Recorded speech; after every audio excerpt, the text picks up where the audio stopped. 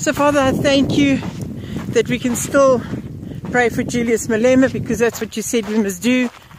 And as we take this step today, Father, I thank you. Thank you, thank you, thank you that you speak to us. You said you speak to the prophets first, and then you speak, then the people will know what is happening. And you are speaking to this nation, Lord. I thank you today, Lord, for this awesomeness as I walk this road. I just want to show you. Thank you, Father. I'm just going to show you my feet and what I have to walk through. I hope that you can see what I'm showing you. And this road has never been like this before. It's almost like I'm walking on the beachfront. For some of you that get the story, that's how South Africa is at the moment. It was never like this before. It was never so complicated. It was never so difficult. It was never so challenging. And if I can just bring you some hope, don't give up. Haman will try and rise. Doesn't matter who you are. Haman has always used that spirit of Amalek, has always gone into that person, rested on that person, whispered in that person's ear to destroy man, especially God's children. And it's not going to happen in our country. I know God is with us. I know there's many Esthers out there. Thank you, Lord, that the Esthers will arise. They are not female only, but they are male as well, because it's not about gender here, Lord. It's really about you, Father. You want the queens of this earth to arise and the kings of this earth to arise, for this to go and speak out and not be silent. It is our time. If you're a man, and I just mention it to you, it is our time. And if you are a man and you felt that this calling was not for you, I need to remind you that Esther stood in the gap for the nation. And we need to stand in. It was her nationality, it was the Jewish people, and you need to arise. I'm calling all the men of South Africa that you please stand with me.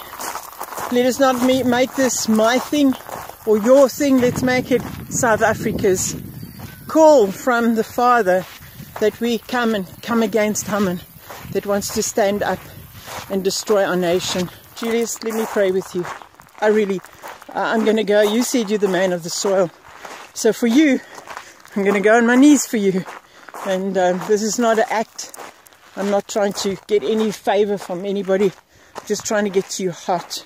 Because just like me, Julius, we have a call for this country. I hope your call is going to change to love, because my call is to bring love back into this nation.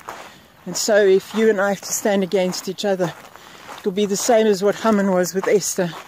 And the call for my life is to call this country back and to stop killing, murdering one another. So I hope you can stand with me, and we can actually raise a new nation, not because of position or pride, but because we love our country. I know how much you love South Africa. I don't love money. I love South Africa. Money will come to build the kingdom of God here on earth. I'm not interested in anything else. So yes, Julius, I'm going to say a prayer for you, and I hope you can pray it with me. I'm going to go on my knees in the sand, and I mean every word I'm saying. It's in the road, it's not in my house, it's not private, like many people say, dit is my persoonlike lewe. Nee, dit is nie. Jesus Christus het 'n persoonlike lewe op die kruis vir jou gesterwe.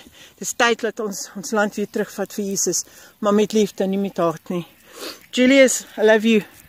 I love you, I love you, because Christ loves you. Jesus Christ loves you. I'm just going to go down on my knees so you don't think I'm talking nonsense. I want you to see, there's the road.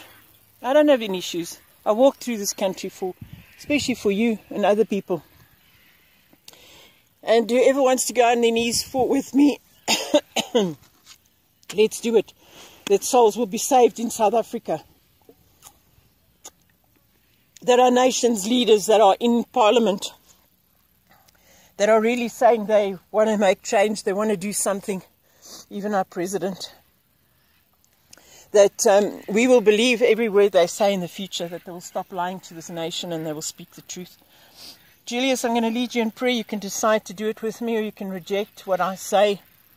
But I'm going to pray for you, and I'm just going to say, Father God, I bring Julius Malema to you right now. Father, I ask you that he will pray with me this prayer. Lord Jesus, and everybody out there that wants to see us a change in our nation, Lord, because love does conquer all.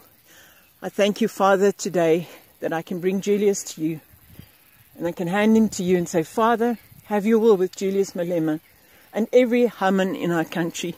Every Haman in our country, Father.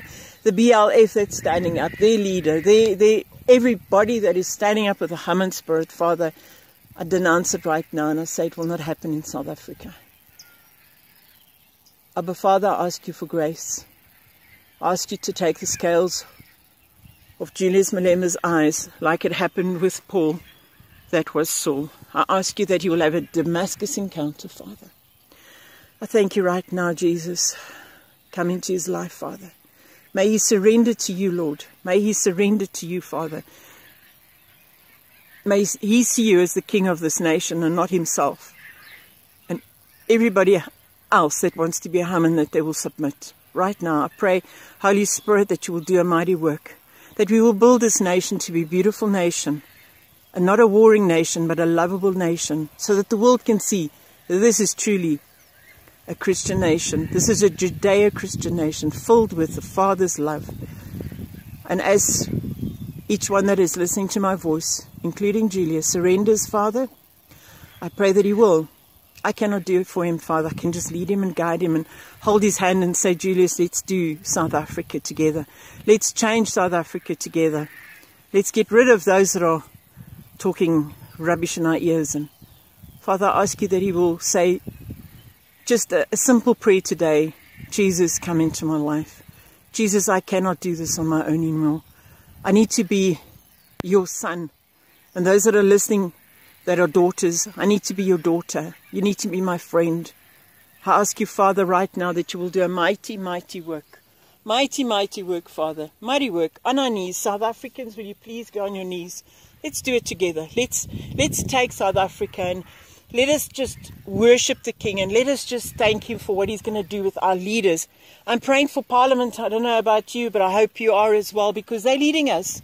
If we stand exempt from Parliament, we're not going to have a new nation, because we're leaving a gap, and where there's a gap, the enemy will take it. Father, I thank you that as I rise out of the soil, bring back the word that you gave me earlier on for Julius. Father, like a seed, it needs to be sown. It needs to be planted. And that seed, when it goes into the ground, it needs to sprout up. You are the water, Father. You are the water of life, Father. You are the water of life. And only with your water will Julius rise and become a new man. I thank you, Father, that you have spoken. This is your word. This is your prophetic word over him. You love him. You care for him. He's not without a friend. You are his best friend. You are his king. You are his everything. I thank you, Lord, that I just want to get the view here, Father. Thank you, Lord, that you're bringing the sun to actually shine again. That is God's love for this country. And this country is not for sale. Not to the highest bidder. It only is available to the children of Jesus Christ. Those that believe in the God of the Bible, the God of Abraham, Isaac and Jacob. Thank you for the sun that is actually coming brighter and brighter. Thank you for your love for this nation, Lord. Thank you, thank you, thank you. May people believe in you again, Lord. May people believe in you again, Lord. Thank you for rising over our nation. Thank you, thank you, thank you, thank you. Thank you, Lord. Thank you, Lord. Thank you, Lord, for rising over our nation.